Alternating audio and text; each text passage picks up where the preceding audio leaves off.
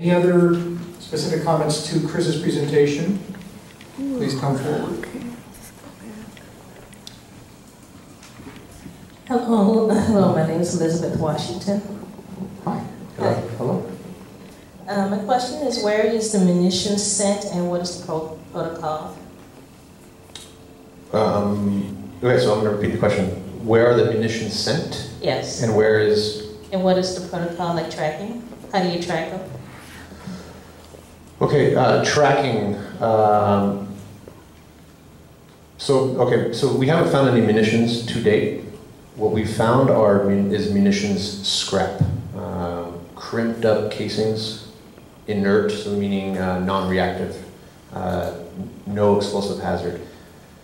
When we found those in 2007, down in this west side area, we wrote something called an explosive safety submittal, and that just dictates that we have to have professionals that are out here watching while that excavation is going on. So I don't know if that's what you mean by tracking, but that every scoop of soil that comes out of this area is brought to these green pads, as we normally do for the radiological sorting. And at the same time, we more or less use a metal detector to find any potential munitions that are out there. So it's tracked here during the excavating, and then it's tracked if that's what you mean by tracking. So that's how we find the munitions, if there are any.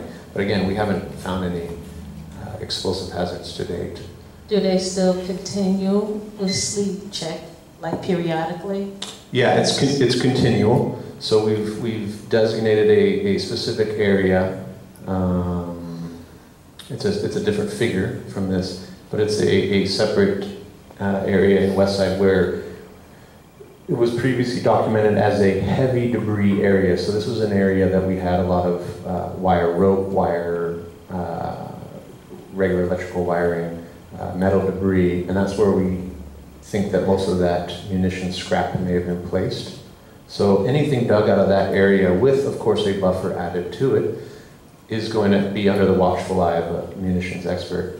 And then, as I mentioned, we did find one small piece up here in Bayside as well. So that area has been added to that same document I called the explosive safety submittal. So that's how that works. Okay.